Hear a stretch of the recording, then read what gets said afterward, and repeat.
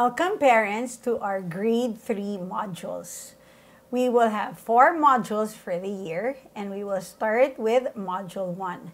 Module 1 is the easiest because it's pretty much a review of grade 2.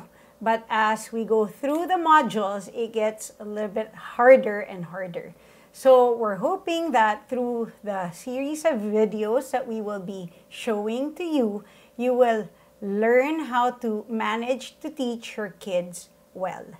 So let's begin with lesson 1 of chapter 1.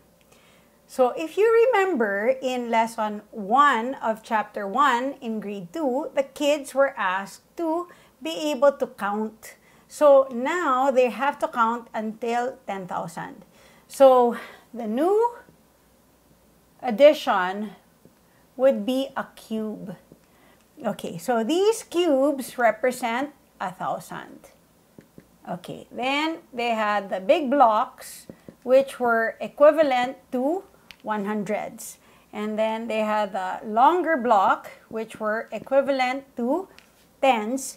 And then they had the single block, which were the 1s. So the kids need to be able to skip count thousands, skip count hundreds, skip count tens, and skip count ones.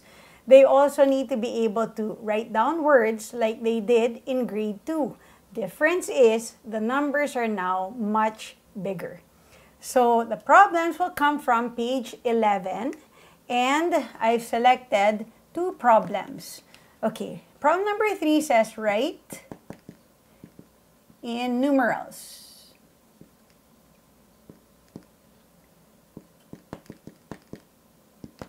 Okay, so the 2 problems I've selected are, the first, it says write in numerals, and it says 6,809. So therefore, this is 6,809. Okay, so the kids don't need to put commas. So let's not teach them to write with commas.